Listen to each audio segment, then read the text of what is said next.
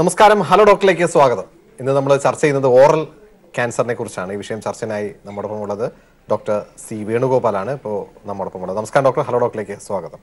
നമസ്കാരം സർ, ഈ ഓറൽ ക്യാൻസറിനെ കുറിച്ച് പറയുമ്പോൾ നമ്മൾ പല തവണ ഇത് ചർച്ച ചെയ്യപ്പെട്ടിട്ടുള്ളൊരു പ്രശ്നം തന്നെയാണ്. പക്ഷേ ഇതിനകത്ത് ഏറ്റവും കൂടുതലൊരു കാര്യം ഇതിൻ്റെ ഏർലി ഐഡൻറ്റിഫിക്കേഷൻ കാര്യമായിട്ട് തന്നെ നടക്കുന്നില്ല എന്നുള്ളത്.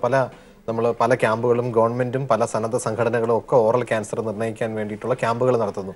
ഈ ഓറൽ ക്യാൻസറിന് വേണ്ടിയിട്ടുള്ള ഒരു ക്യാമ്പാണെന്ന് അറിഞ്ഞു കഴിഞ്ഞാൽ അത് സാധാരണ ക്യാമ്പ് പോലെ അധികം ആൾക്കാരൊന്നും ശ്രദ്ധിക്കപ്പെടാതെ ഒരു ക്യാമ്പ് മാത്രമായി ഇത് അവസാനിക്കപ്പെടുന്നു. ഇത് സത്യമാണോ യഥാർത്ഥത്തിൽ? അല്ലെ, ക്യാൻസർ എന്ന് പറയുമ്പോൾ ക്യാൻസറിന്റെ ആ വാക്കിനൊരു ടാബു, അതായത് അതിനെപ്പറ്റി ഒരു ആൾക്കാർക്കൊരു ഭീതിയുണ്ട്. അപ്പോൾ അങ്ങനെ ക്യാൻസർ എന്ന് പറയുമ്പോൾ അങ്ങനെയുള്ള ക്യാമ്പിലേക്ക് വരാൻ പൊതുവേ ഒരു വിമുഖതയുണ്ട് എന്നുള്ളത് ശരിയാണ്. ഇപ്പോൾ വയല ക്യാൻസറിനെ സംബന്ധിച്ചിടത്തോളം അതിൻ്റെ ഒരു പ്രത്യേകത എന്ന് പറയുന്നത്, ക്യാൻസറിന് മുമ്പ് ക്യാൻസർ വയല ഒരു ദിവസം രാവിലെ എണീക്കുമ്പോൾ ക്യാൻസറായിട്ട് വരില്ല. പക്ഷേ ക്യാൻസറിന് മുന്നോടിയായിട്ട് വായിക്കാത്ത ഒരുപാട് അസുഖങ്ങൾ, വയലുണ്ടാകുന്ന വെള്ളപ്പാട അല്ല മറ്റ് എല്ലാ വിധത്തിലുള്ള അസുഖങ്ങൾ, ഇങ്ങനെ ക്യാൻസറിന് മുൻപ് ഒരുപാട് അസുഖങ്ങൾ വായിൽ കാണാറുണ്ട്. അപ്പോൾ ഈ അസുഖങ്ങളെ നമ്മൾ നേരത്തെ തന്നെ നമ്മൾ തിരിച്ചറിയുകയാണെങ്കിൽ നമുക്കത് പലതും ക്യാൻസറായി മാറുന്നത് നമുക്ക് തടയാൻ കഴിയും. അപ്പോൾ അതാണ് ഈ വയല ക്യാൻസറിനെ സംബന്ധിച്ചിടത്തോളം ഒരു പ്രത്യേകത. ക്യാൻസറിന് മുന്നോടിയായിട്ട് തന്നെ ഒരുപാട് അസുഖങ്ങൾ കാണും. അപ്പോൾ ഇത്തരത്തിലുള്ള ലക്ഷണങ്ങളുള്ളവർ കറക്റ്റ് സമയത്ത് ഒരു ഡോക്ടറെ കാണിക്കുകയാണെങ്കിൽ പലപ്പോഴും നമുക്ക് ക്യാൻസറായി മാറുന്നത് തടയാൻ കഴിയും.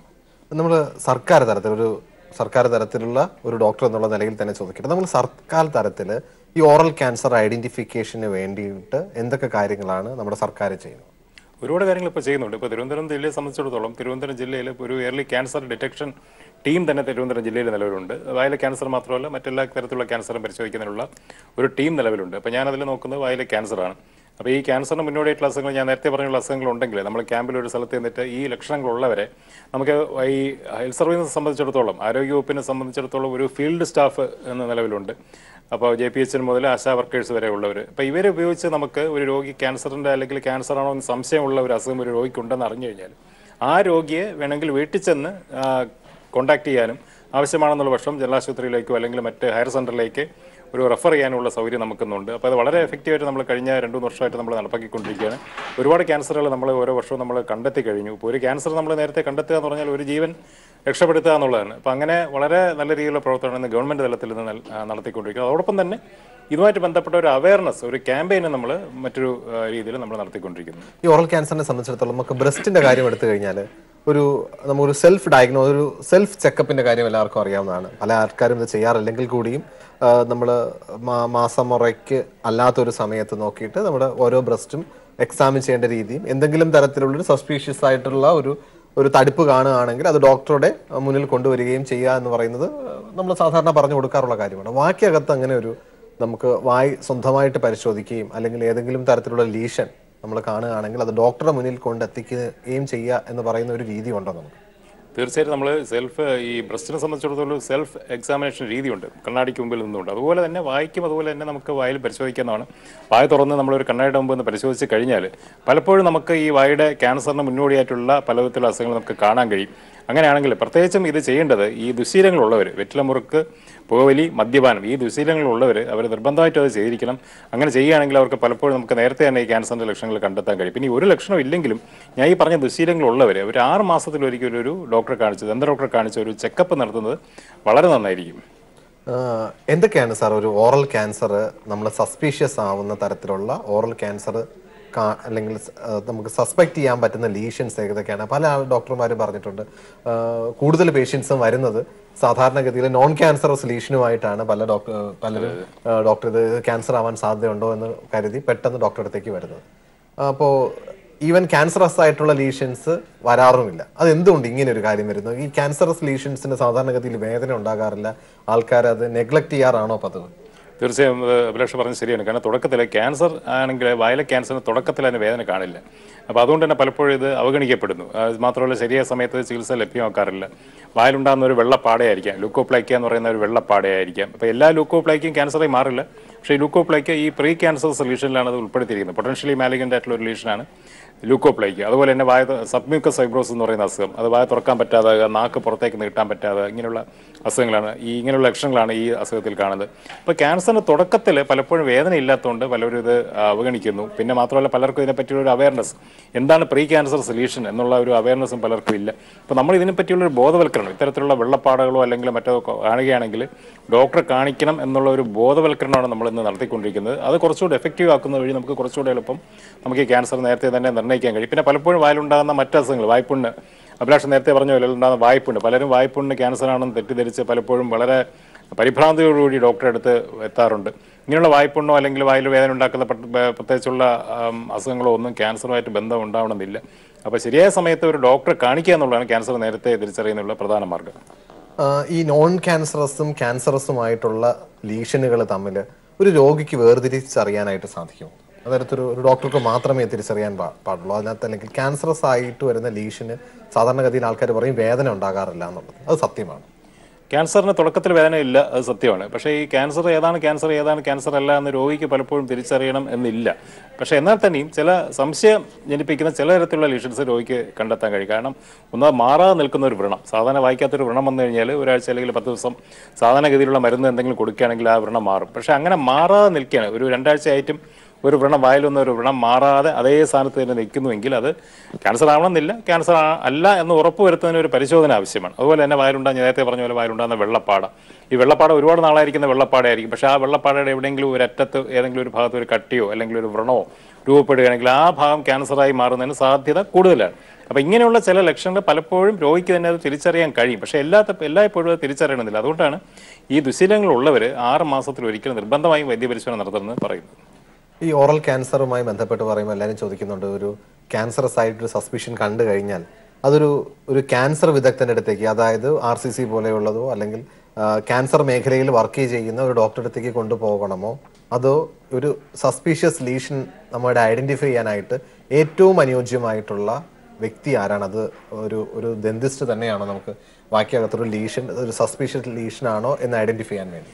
ഇന്ന് എല്ലാ ദന്ത ഡോക്ടർമാർക്കും വായിലെ ക്യാൻസർ മുൻകൂട്ടി കണ്ടെത്തുന്നതിനുള്ള പരിശീലനം കൊടുത്തിട്ടുണ്ട്. അപ്പോൾ അതുകൊണ്ട് തുടക്കത്തിൽ ആദ്യം നമ്മൾ ഏറ്റവും അടുത്തുള്ള ഒരു ദന്ത ഡോക്ടറെ തന്നെ കാണിക്കുന്നതായിരിക്കും ഏറ്റവും ഉത്തമം. പ്രത്യേകിച്ചും സർക്കാർ മേഖലയിലുള്ള ഡോക്ടർമാരാണെങ്കിൽ, കാരണം സർക്കാർ മേഖലയിലുള്ള ഡോക്ടർമാർ ഒരുപാട് ലീഷൻസ്, ഒരുപാട് കേസുകൾ ഇങ്ങനെ കണ്ട് പരിചയം സിദ്ധിച്ചവരാണ്. അപ്പോൾ എല്ലാ താലൂക്ക് ആശുപത്രികളിൽ നിന്ന് ദന്ത ഡോക്ടർമാരുണ്ട്.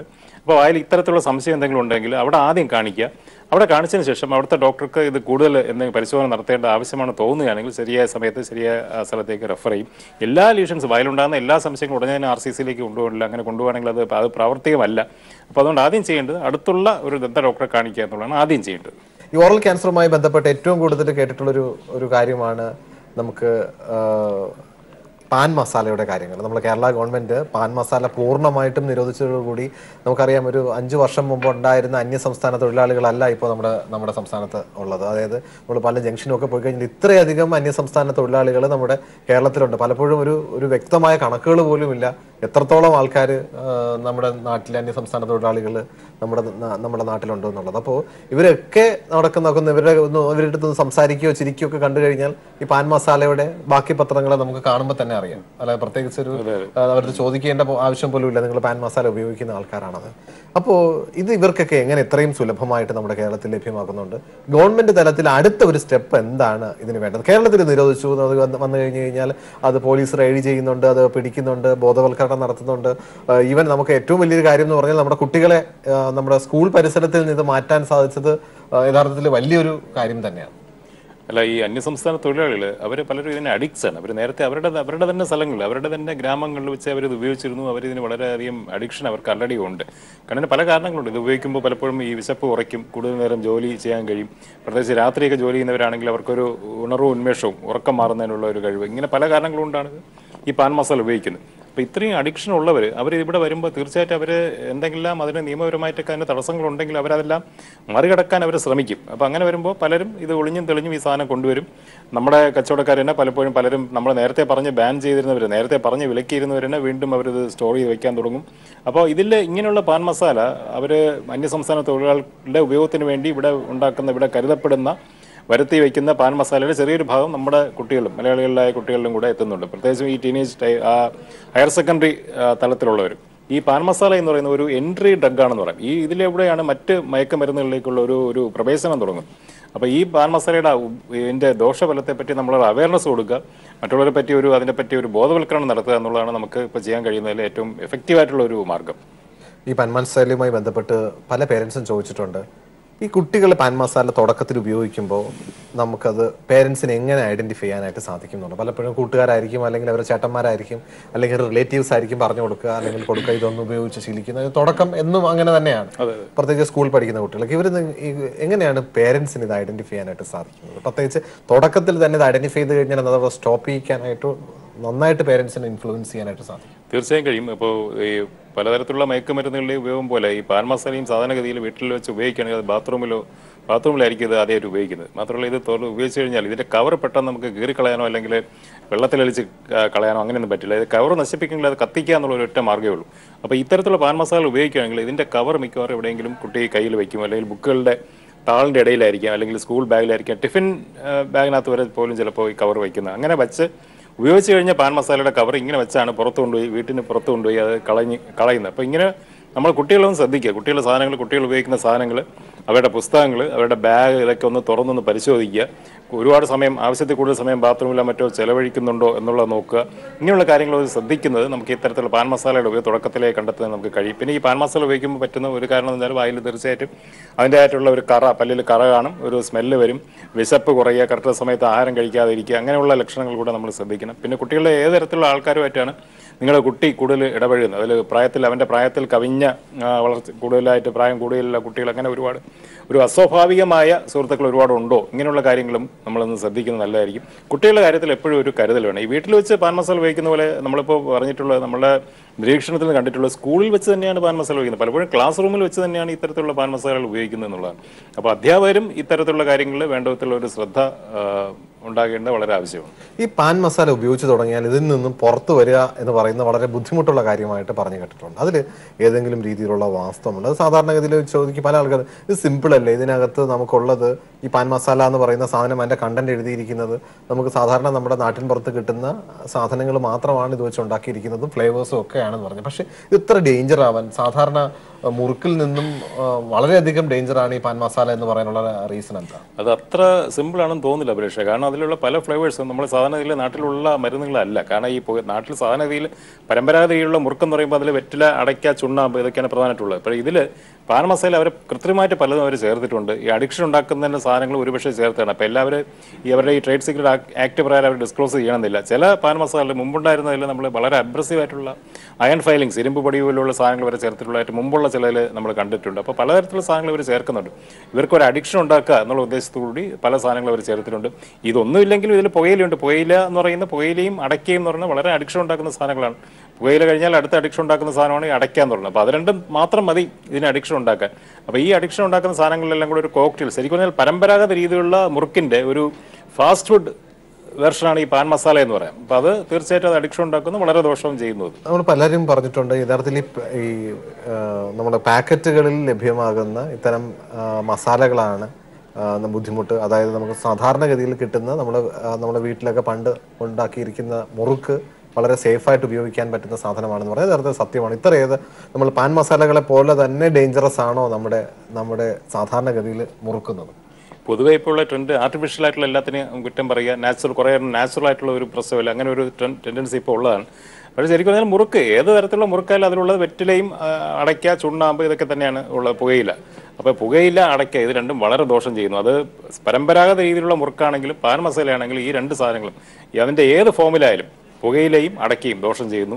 പലർക്കും അറിയാത്തൊരു വസ്തു അടയ്ക്ക ദോഷമാണ്. പുകയില മാത്രം പല ആൾക്കാരും മുറുക്കുമ്പോൾ പുകയില ബുദ്ധിമുട്ടല്ലേ എന്ന് പറഞ്ഞ് പുകയില മാറ്റി വെച്ചിട്ട് അടയ്ക്ക വെച്ച്, അതാണ് അടയ്ക്ക നമ്മുടെ വീട്ടിലൊക്കെ സാധാരണമായിട്ട് ലഭ്യം. അതുകൊണ്ട് ഒരെണ്ണം കിട്ടുന്നത് കഴിഞ്ഞാൽ പൊട്ടിച്ച് ഉപയോഗിക്കാന്ന് മാത്രമാണ്. അടയ്ക്ക സത്യം പറഞ്ഞാൽ ഈ ഓറൽ ക്യാൻസർ, വായിലെ ക്യാൻസറിന് മുന്നോടിയായിട്ടുള്ള ഈ സബ്മ്യൂക്കസ് ഫൈബ്രോസിസ് എന്ന് പറയുന്ന അസുഖം ഉണ്ടാക്കുന്നത് പ്രധാനമായും അടയ്ക്കയാണ്. ഈ സബ്മ്യൂക്കസ് ഫൈബ്രോസ് ആണ് കാലക്രമേണ ക്യാൻസറായി മാറുന്നതിന്, എല്ലാ സബ്മ്യൂക്കസ് ഫൈബ്രോസും ക്യാൻസറായി മാറില്ല, ക്യാൻസറായി മാറുന്നതിന് വളരെ സാധ്യതയുള്ള അസുഖമാണ് സബ്മ്യൂക്കസ് ഫൈബ്രോസിസ്. അപ്പോൾ ഈ അസുഖം ഉണ്ടാക്കുന്ന അടയ്ക്കയാണ്. അപ്പോൾ പുകയില പോലെ തന്നെ അടയ്ക്കയും അതുപോലെ നമ്മൾ വർജിക്കേണ്ട ആവശ്യമാണ്. തീർച്ചയായിട്ടും. ഈ പാൻ മസാലയുമായി ബന്ധപ്പെട്ടിട്ട് വരുന്ന കാര്യം എന്ന് പറഞ്ഞാൽ നമ്മളിപ്പോൾ കേരളത്തിൽ നിരോധിക്കുകയുണ്ടായി. എന്തായിരിക്കണം ഗവൺമെൻറ്റിൻ്റെ അടുത്ത ഒരു സ്റ്റെപ്പ് എന്ന് പറയുന്നത്? കാരണം ഇത് നമ്മൾ നിരോധിച്ച സമയത്തും അടുത്ത് വരുന്നിട്ടുള്ള 1-2 വർഷങ്ങളും ഒക്കെ വലിയ രീതിയിൽ നമുക്ക് അവൈലബിലിറ്റി ഇല്ലായിരുന്നു. പക്ഷേ ഇപ്പോഴും കുറച്ച് അവിടെ എവിടെയൊക്കെ അവൈലബിൾ ആയിട്ടുണ്ട്. തൊട്ടടുത്തുള്ള സംസ്ഥാനങ്ങളിൽ ഇത് അവൈലബിൾ ആണ്. നമുക്കറിയാം കേരളം ഒരു വലിയ മാർജിനിൽ അടുത്തുള്ള സംസ്ഥാനങ്ങളുമായിട്ട് അതിർത്തി പങ്കിടുന്നുണ്ട്. അപ്പോൾ അവിടെ നിന്നൊക്കെ സാധനങ്ങൾ വരാനുള്ള ലഭ്യതയുണ്ട്. ഗവൺമെന്റിന്റെ ഒരു നെക്സ്റ്റ് ട്രിപ്പ്, ഒരു അടുത്തതായിട്ട് എന്താണ് ഗവൺമെന്റ് തലത്തിൽ നമുക്ക് പ്രതീക്ഷിക്കാവുന്ന ഒരു നീക്കം? അടുത്ത് നമ്മൾ പ്രധാനമായിട്ട് നമ്മൾ ശ്രദ്ധ ചെലുത്തേണ്ടത് ഈ അന്യസംസ്ഥാന തൊഴിലാളികൾ, അതിഥി തൊഴിലാളികൾ, അന്യസംസ്ഥാന തൊഴിലാളികൾ എന്നല്ല, അതിഥി തൊഴിലാളികളുടെ അവരുടെ ആരോഗ്യത്തിലാണ് നമ്മൾ കൂടുതൽ ശ്രദ്ധ ചെലുത്തേണ്ടത്. അപ്പോൾ അവർക്ക് ഇതിനെപ്പറ്റിയുള്ള ഒരു അവയർനെസ് അവർക്ക് കൊടുക്കണം. പലർക്കും ഇതിനെപ്പറ്റിയുള്ള ആരും അറിവില്ല. ഈ പറയുന്ന പോലെ വയലെ ഈ പുകയില മുറുക്കുന്ന അല്ലെങ്കിൽ പാൻ മസാല മുറുക്കുന്നുണ്ട് ഇങ്ങനെയുള്ള അസുഖങ്ങൾ വരുന്നുള്ള ഒരു ധാരണ അവർക്കില്ല. അപ്പോൾ അതുകൊണ്ട് അവർക്ക് വേണ്ട ഒരു അവയർനെസ് കഴിയുമെങ്കിൽ അവരുടെ ഭാഷയിൽ തന്നെ, അവരുടെ ഹിന്ദിയിലോ ബംഗാളിയിലോ തന്നെ ഇത് കൊടുക്കുന്നതിനുള്ള ഒരു സംവിധാനം നമ്മൾ ഉണ്ടാക്കിയെടുക്കണം. അതോടൊപ്പം തന്നെ അവരുടെ ആരോഗ്യ കാര്യത്തിൽ നമ്മൾ കുറച്ചുകൂടെ ഒരു ശ്രദ്ധ ചെലുത്തേണ്ട ആവശ്യമാണ്. ഇപ്പോൾ ആരോഗ്യവകുപ്പും അതുപോലെ തൊഴിൽ വകുപ്പും ഒന്ന് ചേർന്ന് അത് ചെയ്യുന്നുണ്ട്. കുറച്ചുകൂടെ ഇത്തരത്തിലുള്ള പ്രവർത്തനങ്ങൾ വ്യാപിക്കുന്നു. അപ്പോൾ ഈ അവയർനെസ് കൊടുക്കുക, അതോടൊപ്പം തന്നെ നിയമപരമായ തന്നെ നടപടികൾ, ഇത് രണ്ടും രണ്ട് സൈഡിൽ കൂടെ പൊയ്ക്കൊണ്ടിരുന്നെങ്കിൽ മാത്രമേ നമുക്ക് ഉദ്ദേശിക്കുന്ന ലക്ഷ്യം നമുക്ക് കൈവരിക്കാൻ കഴിയുള്ളൂ. കൂടി തന്നെ സ്റ്റാർട്ട് ചെയ്യാം. നമസ്കാരം, ഹലോ ഡോക്ടറിലേക്ക് സ്വാഗതം. ആരാ വിളിക്കുന്നത്? ഹലോ, ഞാൻ കോഴിക്കോട് നിന്നാ. സലാം ഡോക്ടർ, നമ്മുടെ പോണ്ടല്ലോ, സംശയം ചോദിച്ചോളൂ സാർ, പറയൂ. എനിക്ക് ഇടയ്ക്കിടയ്ക്ക് വായില് പുണ്ണ് വരാറ്. അപ്പൊ അത് എന്താണ് എങ്ങനെ അതിനെ പറ്റി പറയാം. ഈ വായിലിടയ്ക്കിടയ്ക്ക് പുണ്ണ് വരുന്നത് നമ്മൾ വായ്പുണ്ണ് അല്ലെങ്കിൽ ആഫ്തർ സൾസർ എന്ന് പറയുന്ന ഒരു അസുഖമാണ്. അത് ഇടയ്ക്കിടയ്ക്ക് വട്ടത്തിൽ ഇങ്ങനെ വെള്ള നിറത്തിൽ ഇങ്ങനെ വരും, പല പല ഭാഗങ്ങളിലായിട്ട് വന്നു പോകുന്നതാണ്. സാധാരണഗതിയിൽ വന്നു കഴിഞ്ഞാൽ ഒരാഴ്ച അല്ലെങ്കിൽ 10 ദിവസം നിൽക്കും. അതൊരിക്കലും അത് ക്യാൻസറുമായിട്ട് തന്നെ യാതൊരു ബന്ധവുമില്ല. പിന്നെ അതിൻ്റെ കാരണങ്ങൾ ഒരുപാട് കാരണങ്ങളുണ്ട്. അതിപ്പോൾ ചിലതിൽ വൈറ്റമിൻ ബിയുടെ കുറവാണ്, ചില വൈറ്റമിൻ കൊടുക്കുമ്പോൾ അത് മാറിക്കോളും. പക്ഷെ അതൊന്നും ആവണമെന്നില്ല. അല്ലാതെ തന്നെ സ്വതവേ തന്നെ നമ്മുടെ ശരീരത്തിലുള്ള അതിൻ്റെ കോൺസ്റ്റിറ്റ്യൂഷൻ്റെ ഭാഗമായിട്ടും ഇങ്ങനെ വരാം. ആങ്സൈറ്റി, ആകാംക്ഷ, അങ്ങനെയുള്ള ഇതുമായിട്ടൊക്കെ അതിന് ബന്ധമുണ്ട്. എന്തായാലും അതൊരു നമ്മൾ ഭയപ്പെടേണ്ട ഒരു അസുഖമല്ല. തീർച്ചയായിട്ടും അത് വരുന്ന സമയത്ത് ആ സമയത്ത് കുറച്ച് ഒരാഴ്ച എരിവ് കലർന്ന ആഹാരം ഒഴിവാക്കുക. ആവശ്യമാണെന്ന് തോന്നുന്ന പക്ഷം ഈ പറയുന്ന വൈറ്റമിനോ അല്ലെങ്കിൽ അത് പുരട്ടുന്നതിനുള്ള ലേപനങ്ങളോ തേക്കുക. അത്ര മാത്രമേ ചെയ്യേണ്ടുള്ളൂ. ഒരിക്കലും അത് ക്യാൻസർ അല്ല, ക്യാൻസറായി മാറുന്ന ഒരു അസുഖമേ അല്ല ഈ വായ്പുണ്ണെന്ന് പറയുന്നത്. ഓക്കെ സാർ, സംശയം മാർക്കാണെന്ന് തന്നെ പ്രതീക്ഷിക്കാം. വിളിച്ചതിന് നന്ദി സാർ. നമ്മുടെ പ്രേക്ഷകരോട് എന്താണ് ഡോക്ടർക്കുള്ള ഒരു സന്ദേശം എന്ന് പറയുന്നത് ഈ ഓറൽ ക്യാൻസറുമായി ബന്ധപ്പെട്ട്? പ്രധാനമായിട്ടും ആൾക്കാർ ഓറൽ ക്യാൻസറുമായി ഡോക്ടറെ സമീപിക്കുക വളരെ ലേറ്റ് സ്റ്റേജിലാണ്. അതെ, ഈ വായിലെ ക്യാൻസർ എന്ന് പറയുന്നത് ഓറൽ ക്യാൻസർ നമുക്ക് 90% ഒരു മാൻ മെയ്ഡ് ക്യാൻസർ ആണെന്ന് പറയാം. കാരണം നമ്മൾ ക്യാൻസറിന് കാരണമായിട്ടുള്ള ഒരുപാട് വസ്തുക്കളുണ്ട്, പുകയില, മദ്യം, ഇങ്ങനെയുള്ള വസ്തുക്കളുണ്ട്. അപ്പോൾ നമ്മൾ ഈ ദുശീലങ്ങൾ നമ്മൾ ഉപേക്ഷിക്കുകയാണെങ്കിൽ 90% നമുക്ക് വായിലെ ക്യാൻസർ നമുക്ക് തടയാൻ കഴിയുന്ന ഒരു അസുഖമാണ്. ഇനി ഇത്തരത്തിലുള്ള ദുശീലങ്ങൾ ഉപയോഗിക്കാൻ പറ്റാത്ത ആളാണത് അല്ലെങ്കിൽ തുടർന്ന് കൊണ്ടുപോകുന്ന ഒരാളാണെങ്കിൽ 6 മാസത്തിലൊരിക്കലും ഒരു ദന്ത ഡോക്ടറെ കാണിച്ച് ഒരു ചെക്കപ്പ് നടത്തുക. വായിലുണ്ടാകുന്ന വെള്ളപ്പാട, അതുപോലെ വായിൽ മാറാതെ നിൽക്കുന്ന വ്രണങ്ങൾ, ഇത്തരം അസുഖങ്ങൾ എന്തെങ്കിലും ഉണ്ടല്ലോ, അന്ന് ക്യാൻസർ ആവണമെന്നില്ല. പക്ഷേ അത് ക്യാൻസർ അല്ല എന്ന് ഉറപ്പ് വരുത്തുന്നതിന് വേണ്ടി നമ്മളൊരു ഡോക്ടറെ കാണിച്ചൊന്ന് പരിശോധന നടത്തുക. ഇതാണ് പ്രധാനമായിട്ട് എനിക്ക് പറയാനുള്ളത്. തീർച്ചയായിട്ടും ഡോക്ടർ, തിരക്കേറിയ സമയം പീപ്പിൾ ടിവിയോട് സഹകരിക്കുക. നമ്മുടെ പ്രേക്ഷകർക്ക് വേണ്ടിയിട്ട് ഓറൽ ക്യാൻസറിനെ കുറിച്ചും അത് എങ്ങനെ ഏർലി ഐഡന്റിഫൈ ചെയ്യാം എന്നുള്ളതിനെ കുറിച്ചും പറഞ്ഞു തന്നതിൽ ഇനി ഒരു അവസരത്തിൽ തീർച്ചയായിട്ടും വീണ്ടും കാണാം. ഇനി നിങ്ങളുടെ അഭിപ്രായവും നിർദ്ദേശവും ഞങ്ങൾ എഴുതി അറിയിക്കാൻ മറക്കരുത്. അറിയിക്കേണ്ട വിലാസം hello doctor people, Malayalam communications limited, കൈലി towers, പാളയം, തിരുവനന്തപുരം 34. നിങ്ങൾക്ക് ഇമെയിൽ ചെയ്യാം hello@peopletv.in എന്ന വിലാസത്തിൽ. പുതിയൊരു വിഷയവുമായി തിങ്കളാഴ്ച വീണ്ടും കാണാം. നന്ദി, നമസ്കാരം.